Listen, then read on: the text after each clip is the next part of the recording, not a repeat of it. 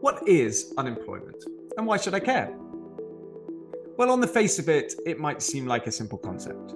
The lower the unemployment, the better for the economy, right? Well, not exactly. Governments do tend to like having low unemployment, as they pay out less unemployment benefits, receive higher income taxes, and benefit from more demand and therefore economic growth in the economy. In fact, investors like low unemployment too, as they see it as a sign of a healthy economy with sufficient domestic demand to support economic growth. However, low unemployment isn't always beneficial to the economy. Firstly, there is an issue of terminology. The unemployment rate only accounts for people searching for jobs and not those who are outside of the workforce. This could be for good reasons, for example, study or raising children, or for necessary reasons, like long-term disability. However, people might choose to exit the workforce for more concerning reasons. For example, people who decide that the deal they get by being unemployed is better than the deal they get by being a low-skilled, low-paid worker. This is called the poverty trap.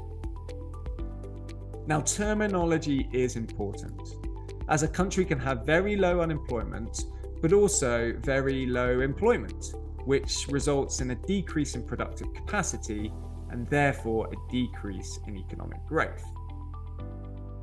Far from being a good thing, low levels of unemployment might actually harm an economy.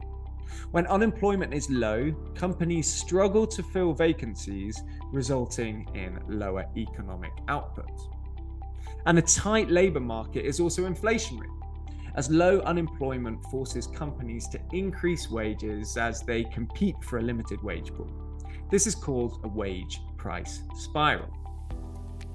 Now, economists love making lists, and they have come up with a wide range of different types of unemployment. Some, like frictional unemployment, are actually a sign of a healthy economy. Others, like cyclical and seasonal unemployment, are part of a normal business cycle.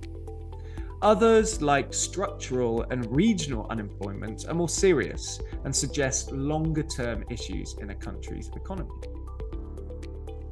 Finally, markets tend to react on the release of new employment and unemployment data. One of the most hotly anticipated and traded data releases are US non-farm payrolls, coming out on the first Friday of every month. Non-farm payrolls survey about 80% of the workforce, excluding all agriculture, government, private household, and charity workers. Now, the markets want to know the month-on-month change in non-farm payrolls. In a tight labour market, if non-farm payrolls are higher than expected, you might expect to see equities move lower and the dollar strengthen, on the expectation that interest rates might rise to curb the inflationary pressures of low unemployment.